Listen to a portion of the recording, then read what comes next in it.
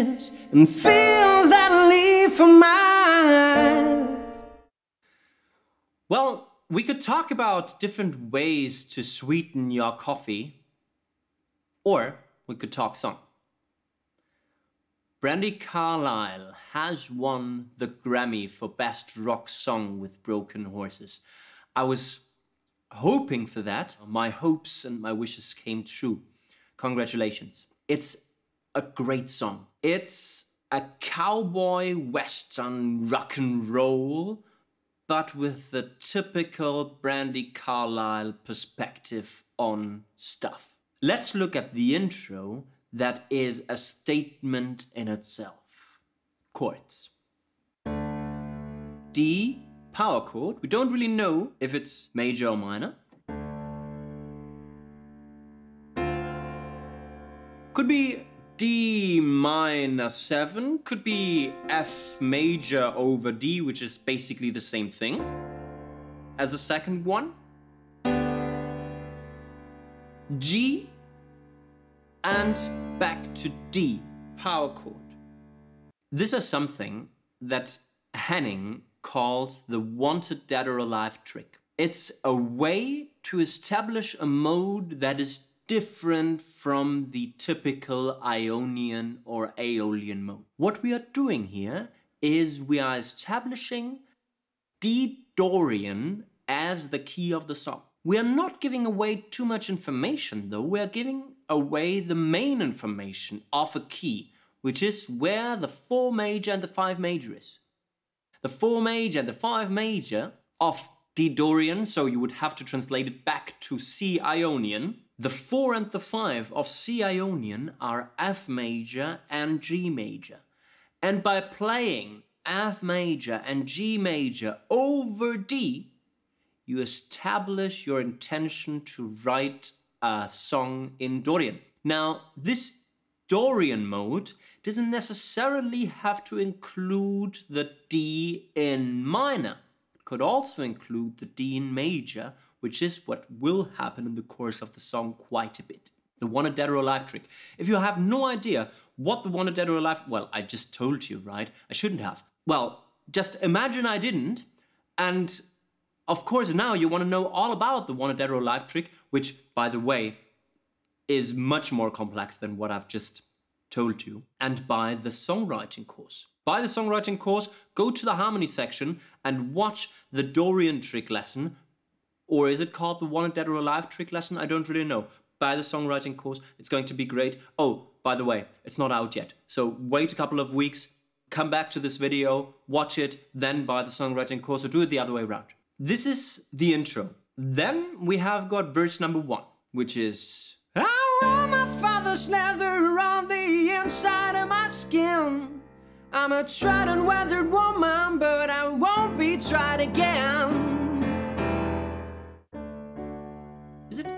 No, I think they still are playing it in D power chord. D, C major, G with B in bass, so we are clearly in the key of C major or D Dorian. By the way, in terms of chord functions, this is of course 2, don't know if it's major or minor, 1 major, 5 major with 3 in bass, and then F and C in a very nice rhythm. And I even think that the bass player does not play F and C, it's only the guitar arrangement. So the bass player actually plays F, C, I think. Yeah, definitely. So it's F, C, F, C, F, C. The rhythm played there, the harmonic rhythm, so that means the rhythm in which the chords changes, is what I call the 3-3-3-3-2-2. 3-3-3-3-2-2. It has to do with 8th notes and their placements within the bar. 3 8th notes, groups of 3, and groups of 2 8th notes. 3-3-3-3-2-2. Dum, bam, bam, bam, bam, bam. Over 2 measures. Okay? Dun, dun, dun, dun, dun, dun. This is so super powerful because this is where the band comes in really hard, right? They do all the hits down, gong, gong, gong, gong, gong. and go directly into the second verse, which is basically verse B. So not second verse, we are still in the first verse, but it's the second half of the first verse. In terms of melody, we have got a really super powerful, and of course Brandi does it far better than I, super powerful high D in the melody line. Leather on the inside of my skin.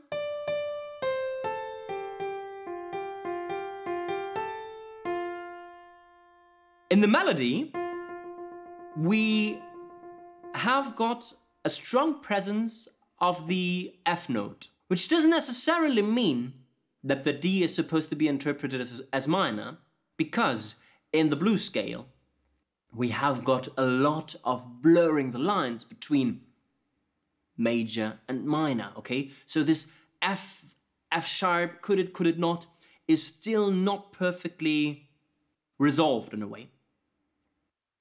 It's just a bluesy line.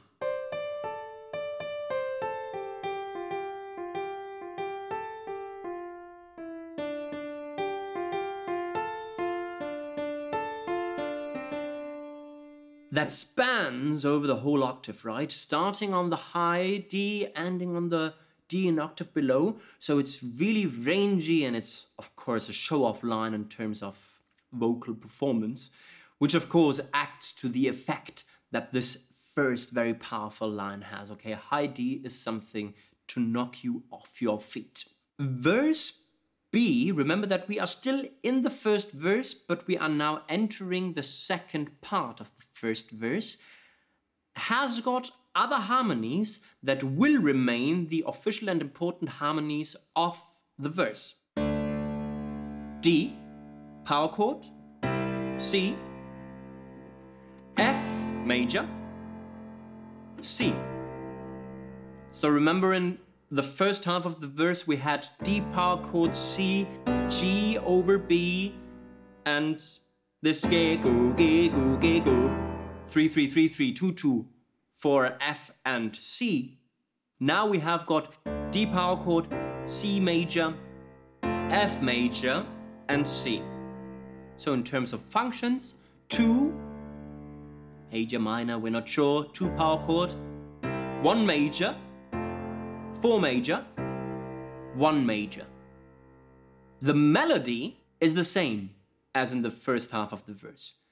Don't think that you can come to me without your Sunday best. You had better call your priest and hope the devil gets the rest before I do. And this before I do is the transition to the intro.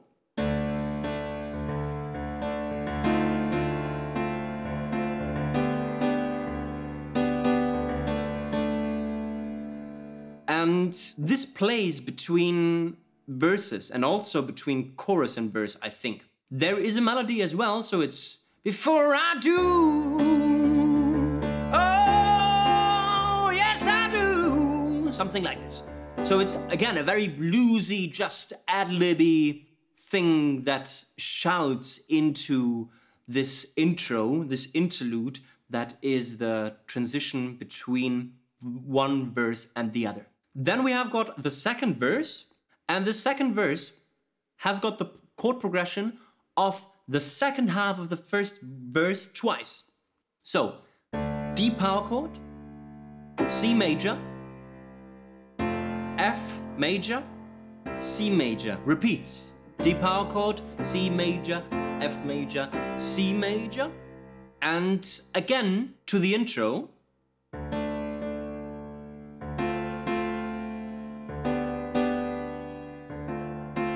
Sorry. From G we go back to D power chord. This is everything that happens up until the chorus starts. Verse 1 with the special first half of the verse introducing a chord progression that we abandon quite early. This D power chord, C major, G over B, and F C, F C, F C. And then the second half of the first verse introduces the C power chord, D power chord, C major, F and C major that we will find in the second verse twice. the intro, so D, F over D, G over D, is something that we have between all parts up until that point. In terms of melody, apart from the fact that, of course, the melody adapts to the words and to the word stresses and to the metric rhythm of the words where necessary, and it has a whole octave as a range, I can't really tell you anything more about it. Those three things. Bluesy, big range, rather high, even for a female singer, and loose metric rhythm. We do recognize the phrases that repeat, but they adapt to the metric rhythm of the words. The lyrics are astounding. We are going to talk about the lyrics later. Chorus, and I'm doing this deliberately here, takes everything in the accompaniment up an octave. Tethered in wide open spaces and fields that lead for miles, right into the barrel of a gun.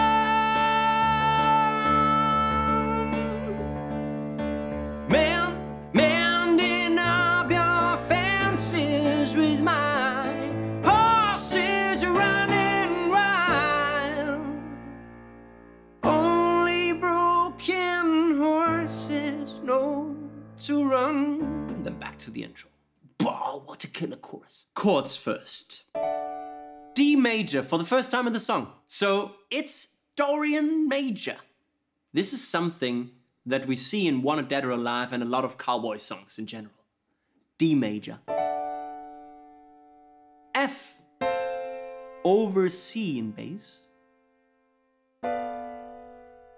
B minor 7 flat 5. And B flat major 7. There is a not really chromatic, but sometimes chromatic bass movement downwards. So we start with D major, then we've got whole step down to C in bass under F major, then chromatic movement over B to B flat. In terms of chord functions, we've got 2, 4, 7, minor 7 flat 5, and flat 7 major 7. How cool is that? Flat 7 major 7. This is actually modal interchange at its best. Taking the B flat from probably the D Aeolian mode, right? From F major or D minor, where we have got the B major 7 as a chord, taking this and introducing it as a foreign chord that ends up defining the chorus. Tethered in wide open spaces and fields that lead for miles. What's that in terms of melody? F sharp, so the major third as the melody note.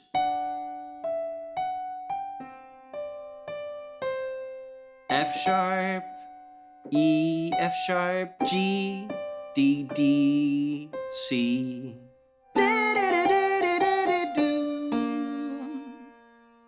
A. Here we've got the F, not the F major anymore. So, sorry, not the F sharp anymore. We've got the F. Ending on the D. That, of course, is the 3 of B major. So the melody is.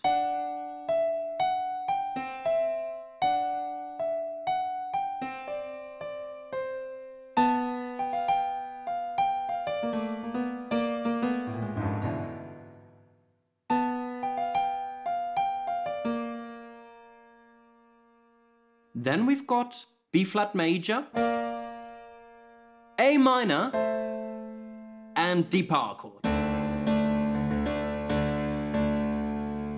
Right into the barrel of a gun.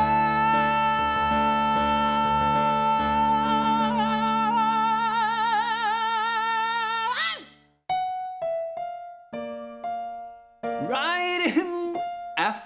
I'm talking melody now. No, I should have talked chord functions first. So again, we've got flat 7 major, 6 minor, and 2 power chord. Melody.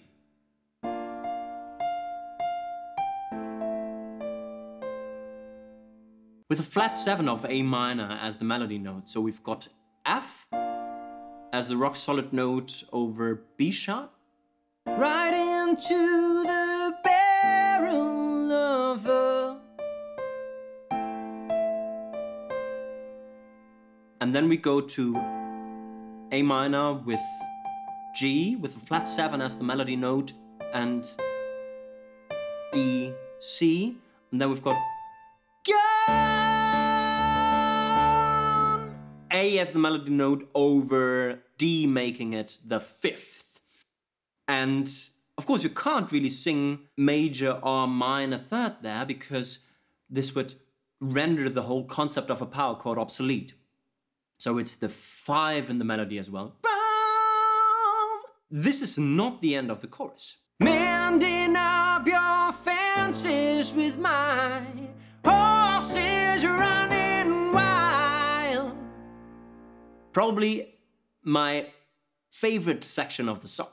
Those 3 major chords, all a whole step away from each other.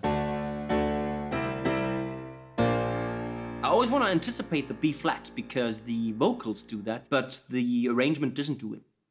So again, we've got B major, A minor, then D major, this time with major, C major, B flat, major. So the chorus, we could argue, is not in D Dorian anymore. You could say that the chorus is in D Aeolian, doing modal interchange on the D itself and turning this into a major chord. Why? Because in D Aeolian you would have the B flat. Remember that in the first 4 chords of the chorus we have this first regular B, then B flat movement, so we could talk of a modulation from D Dorian major to D Aeolian major. I don't know if you can say this. Can you say D Aeolian major? Probably not. But by turning this B minor 7 flat 5 into B flat major 7 and introducing the B flat as a new chord, firstly talking about modal interchange, but modulating to D Aeolian, or F major if you will, F Ionian, we do modulation, I think. Let's just say that. Let's just say that. I got a bit carried away here. We haven't talked about the melody of the second half of the chorus. Mending up your fences with mine. So this is basically a repetition of what was before. Right into the barrel of a gun. So this time it's mending up your fences with my horse.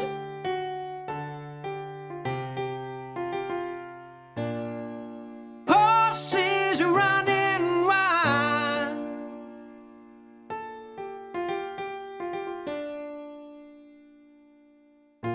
Only broken horses know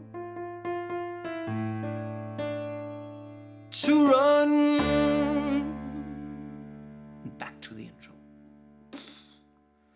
This is music, I can tell you. Verse number 2, in terms of harmony and melody, offers nothing new. Chorus number 2, in terms of chords and melody, offers nothing new. We go out of chorus number 2 like this. Only broken horses know to run.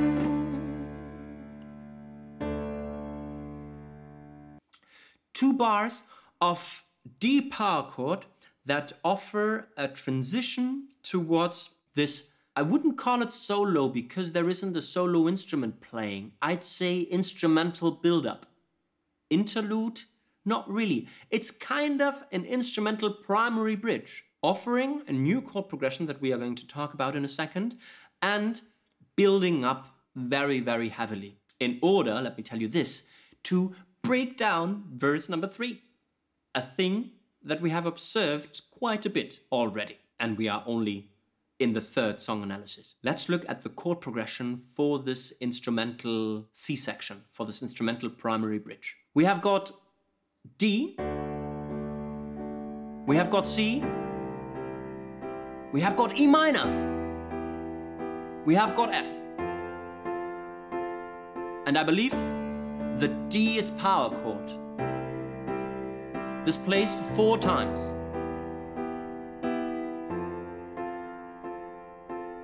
D, C, major, E minor, F, D, C, E minor, F, oh, my father's leather on thee, and so on. In terms of chord function, we have got 2 power chord, 1 major, something that we knew already, introducing a new chord, which is the 3 minor, E minor, the 3 minor, as kind of a reharmonization of this C major. You can use the 3 minor chord in substitution for the 1 major chord if you want to add a feeling of movement, of suspense, of motion forward. In the songwriting course, we call it the parked car with the engine running. This is the 3 minor chord. It's in a way resolved, but still wanting to go somewhere. In this occasion, wanting to go to the 4, to the subdominant chord. So we have got 2, 1, 3 minor, 4. 2, 1, 3 minor, 4, 2, 1, 3 minor, 4. Rather unusual chord progression, but great in terms of expectations, of building up expectations if you want to go somewhere, which they definitely do for the last verse. That is the same as the first verse in terms of lyrics and in terms of chord progression. Remember that in verse number 1 we introduced the chord progression that we abandon and never find again? Well, here we do. It's this D, C, G over B, and same lyrics. I wear my father's leather on the inside of my skin. I'm a tried and weathered woman, but I won't be tried again. Don't think that you can come. And the second half of the verse again is the one with D power chord, C major, F major, and C major. We are leaving the third verse, the breakdown verse that then of course builds up with the last instrumental, let's call it intro interlude, D, F over D, G over D, D, and with the last chorus. The last chorus is basically the same as the 2 choruses before, ending on only broken horses know to run. D power chord. We've looked at the chords, so the prominent keywords would be Dorian major and modal interchange or modulation. And we've looked at the melody that is very bluesy, that blurs the lines between F and F sharp, and that offers a big range.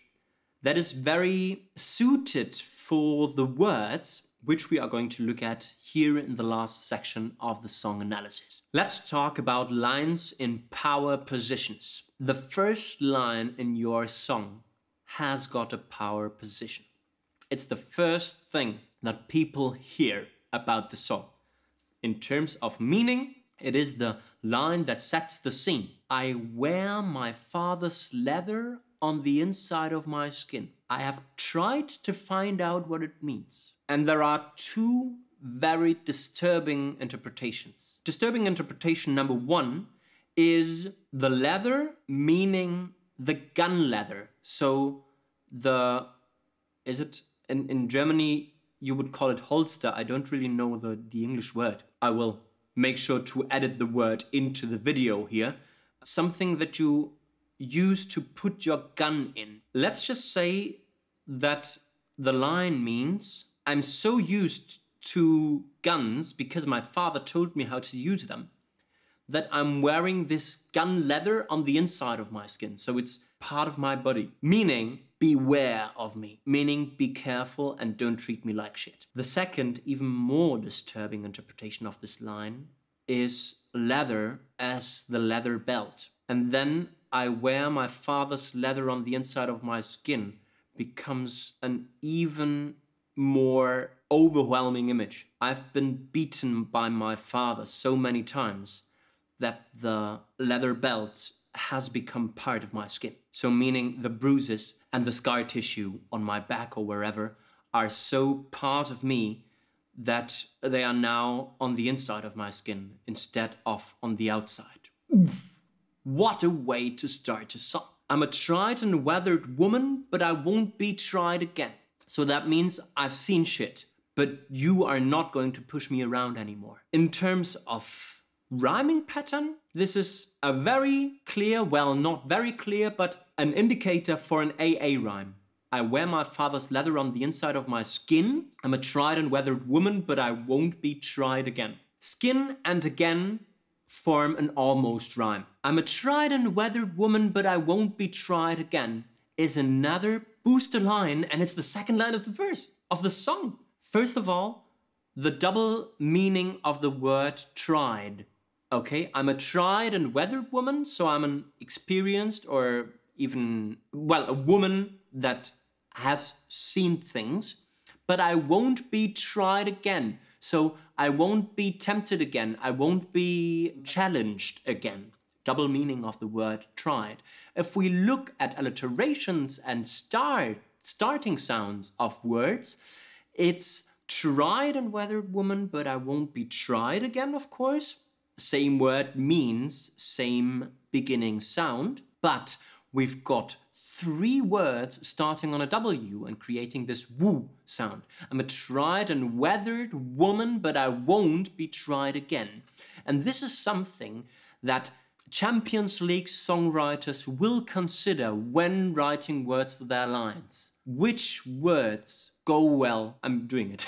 I'm using woo words. Which words go well with each other? Because I'm a Champions League songwriter. This must be the reason. I'm a tried and weathered woman, but I won't be tried again. This is something, and of course, in terms of interpreting the line, it adds to this, I've seen stuff repeating itself because I'm repeating a sound. Don't think that you can come to me without your Sunday best. Literal meaning, don't think you can come to me without being dressed properly, but it's basically you have to bring your A game if you want to compare to me, or if you want me to hang out with you. Don't think that you can come to me without your Sunday best, so be the best person you can. You had better call your priest and hope the devil gets the rest before I do. Okay, so first confess, hope the devil gets you before I do, because what I will do to you is far worse than what the devil is going to do to you. Now we know that Brandi Carlile is a homosexual woman, an openly gay woman, that makes the song a bit harder to analyze, but why wouldn't she just tell the story of an abused woman by a man? Okay, it doesn't have to be Brandi herself. This is an empowering song by a woman that tells, I think it has to be a man, that tells a man not to push her around anymore and to kind of be ready for what's next. I have worn the jester's bells and I have banished with the fools. This is words you wouldn't hear in pop music very often. I had to Google them myself sometimes. The jester's bells are the fool's bells. This is the fool's cap with the bells. So I have worn this, I have made a fool of myself, and I have banished with the fools. I have worshipped at the altar of the puppet master's rule. That basically means I have been a puppet for far too long. I have listened to other people that have told me what to do and that have given me directions, and I have been their fool, I have been their puppets for quite too long. Also, this imagery of the altar also looking back at the priest in verse number 1, adds another totally interesting dimension to that song. So it's in a way critical of religion as well. I have held my tongue too many scenes before the final act, with my children in the cheap seats and a zipper on my back. So I've been quiet for far too long, but enough of this. Thanks to you, no thanks to you. This is verses 1 and 2. As I said in the melody analysis, the words give the metric rhythm, and the words tell us where the notes are placed. Chorus. Tethered in wide open spaces, talking about booster lines. What an amazing image is that? In wide open spaces, but still tethered, okay? I still have got a leash around me. Tethered in wide open spaces and fields that lead for miles, right into the barrel of a gun. If we talk about power words for certain genres, then barrel of a gun is a power word for a country rock song. Mending up your fences with my horses running wild, only broken horses know to run. The memoirs of Brandi Carlile are also called Broken Horses. I haven't read them yet, but it's just an amazing image, those broken horses. So it basically means you have to be broken in order to run, right? The broken ones are the ones that run. Only broken horses know to run. Deep shit. Verse number 3, the one after chorus number 1. I have ever so politely treaded softly for your grace. I have whispered through the tears and pleaded sweetly to your face. So again, I have been too kind for too long. It is time to spit you out like lukewarm water from my mouth. Another favorite line of mine, another booster line for verse number 3.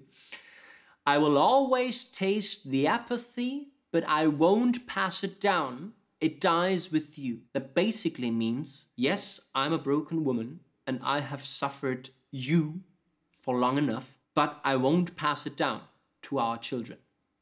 Our children won't suffer the same as I have. So this dies with you. This apathy that I am now forced to feel dies with you.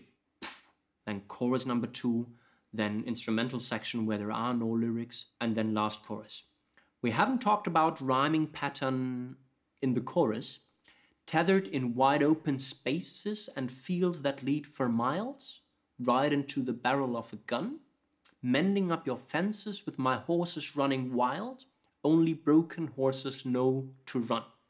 So if we talk one super long line and one regular line, one super long line and one regular line, we would have the rhyming pattern A, B, A, B. If we talk 3 lines that are approximately the same length, so tethered in wide open spaces and fields that lead for miles, right into the barrel of a gun, we would have an XAB rhyme pattern because the first line doesn't rhyme with anything. Now, this is something rather common in wordy music in which the lyrics get a lot of attention. You have the verses with AABB rhyme pattern because the lines basically go together. And in the chorus, where you change the metric rhythm, you also change the rhyming pattern in order to add variation and also in order to create a sense of moving forward. Tethered in wide open spaces and fields that lead for miles. Once something after this, right into the barrel of a gun. Still, we have no resolution. That only comes with the second half of the chorus. Mending up your fences with my horses running wild. Only broken horses know to run. Okay, it's even in the metric rhythm, this play with the expectations and the play with the resolutions. We haven't talked about, and this is going away from lyrics and going into melody analysis once again because I find it so important. We haven't talked about placement of the beginning of the melody in verse and in chorus. I wear my father's leather. This is pickup. The second syllable is on the 1. I wear my father's leather on the inside of my skin. The chorus is on the 1. Tethered in wide open spaces. Which again serves as a great contrast between verse and chorus. This is a song that touches me quite a bit and that moves me quite a bit. I hope my analysis was appropriate, especially in terms of lyric analysis, because it's not a very easy topic. It's not something that you make fun of. It's not something that you tread lightly around, to use a line from the song. If you liked it, please make sure to subscribe, to like the video, to tell me in the comments if you like specific songs that I can then cover and analyze. I guess we have talked song. You can talk about coffee sweetness again. Tethered in wide open spaces and fields that leave for my